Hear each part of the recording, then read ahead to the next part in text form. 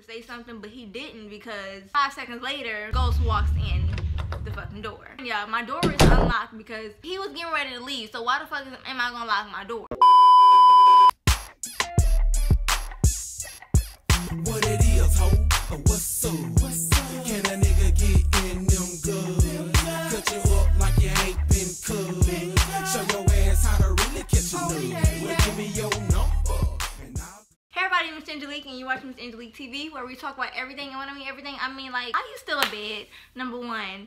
Number two, he caught you with who? Like, girl, yeah, let me tell you. So this story time is gonna be about the time my boyfriend at the time caught me with my baby Zitty, and my baby daddy ended up stealing my bed. Let's get right into it. And if you haven't done so already, please remember to comment and subscribe. So we're gonna give my baby father a name. I'm not gonna say his real name, but we're gonna give him a name.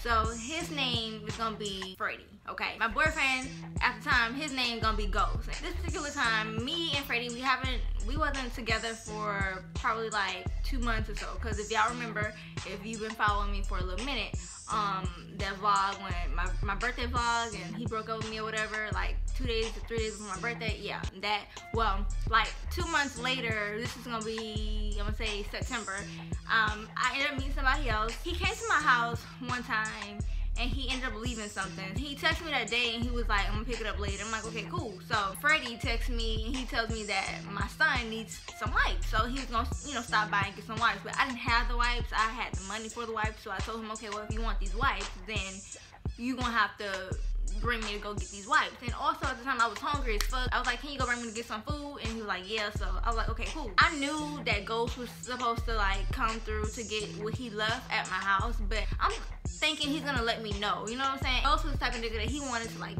pop up, do pop-ups and FaceTime you like out of nowhere, like all that type of stuff. Freddie, he texted me to go get some wipes and he took me to Whataburger because I wanted some Whataburger. And we get back to the house and I had some, I think I bought some juices or something. I bought something else extra from the store.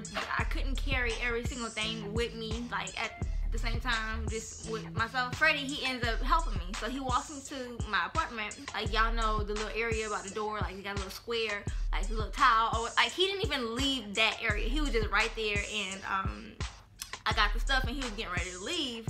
But I kind of felt like he wanted to say something, because like I said, we had just broken up at that time, and around this time he was still kind of trying to like be with me still and like kind of plead his case to me, because you know, y'all know what he did.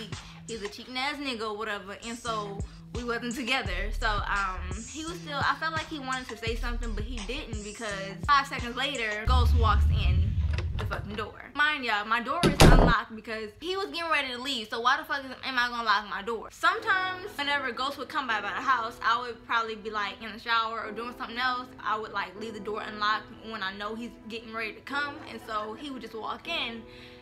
And this time my door is unlocked and he walked in just like any other time. So Ghost walks in, and y'all, I could've cheated on myself, because I'm like, bitch, first of all, you're not even supposed to be in the same house as your baby daddy. Like, your boyfriend don't even know about this. Like, what the fuck is you doing? So I'm just like, hey guys, Freddie, this is Ghost. Ghost is Freddie. You know, this is my son's father. You remember I was talking about him to you before one time.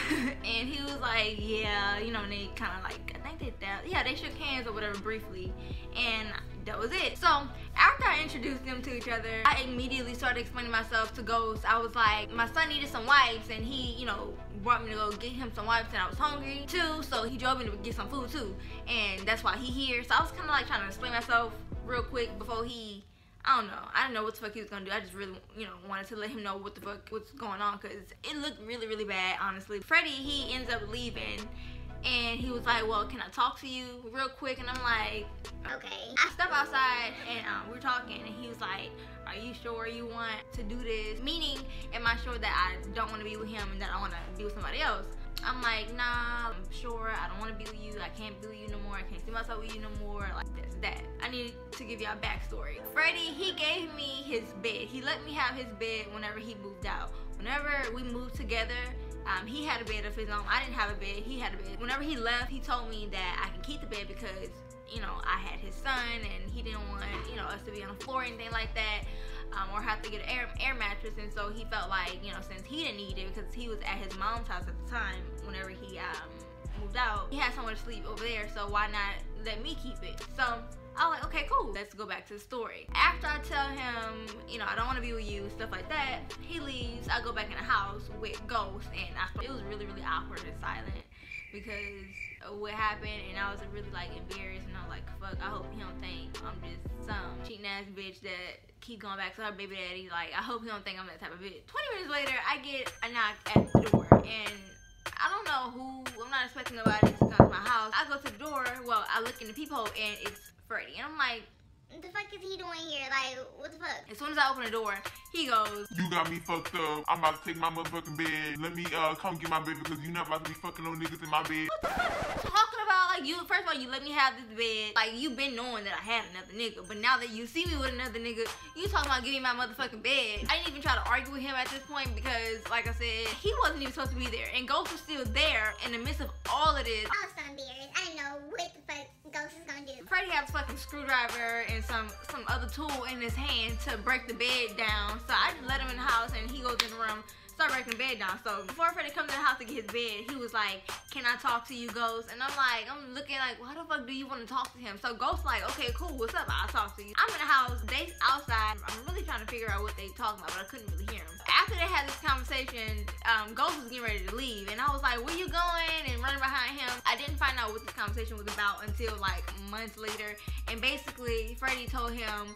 don't be raising my son. Like, I got him. I don't want no other nigga trying to raise my son. and so he told me that Ghost had his head down the entire time, like looking scared as fuck, and was like, okay. Ghost, I see him going to the car. He didn't tell me fucking bye or nothing. I'm like, nigga, what the fuck is you going? I got a grown ass man in my house right now trying to take my bed, and you have to leave me. And so he's like, well, I got somewhere to be and stuff, and you know, I could take you to go get an air mattress if you need it.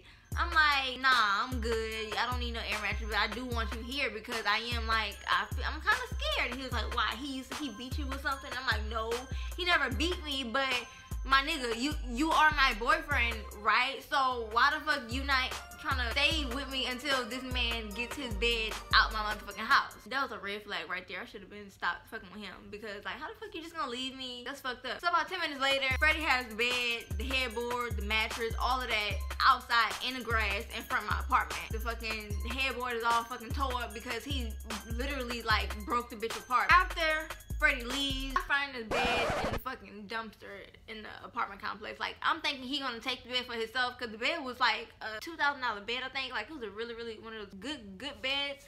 And the fucking bed was in a dumpster. I didn't give a fuck. I'm like, whatever. At least he has nothing else, you know, to put over my head. Because he had me fucked up that day. And he was like, bitch, you not about to be fucking on niggas. And the crazy part about it is, I wasn't even with Ghost in the bed. Ghost hadn't even been in the bed before. Like, he didn't even go in the room besides if he needed to go to the bathroom because, like, my bathroom was connected to my bedroom or whatever.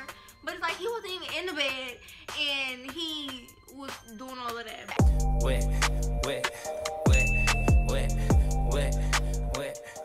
After that was all said and done with, I got an air mattress. I was so surprised that he did that. That's the story when my boyfriend at the time, and I'm gonna keep saying at the time because he ain't my nigga no more. The time that former boyfriend caught me with my baby daddy. Let y'all know, me and my son's father, we're good. Like, he not tripping on that. So don't be in my comments talking shit. Like, everything is good now. Everybody go through stuff, you know, we over that. I was on the air mattress for a good minute until I finally got a bed. Moral of the story is, be sure you know who the fuck coming to your house. Y'all don't want to get caught up. I felt like I was getting caught up even though I wasn't doing nothing, but I couldn't be a cheater because that was the worst feeling ever. I couldn't be a cheater, y'all. I'm sorry. If you like this story time, make sure you thumbs up this video. Don't forget to subscribe if you haven't already done so, and feel free to put any video suggestions in the comments because I'm gonna be doing story times all month. Like I told y'all, all the month of October, 2 to 3 times a week. It's gonna be a motherfucking story time. I miss story times, and I know y'all miss my story times too. Thank you so much for watching, and I'm gonna see y'all in my next story time.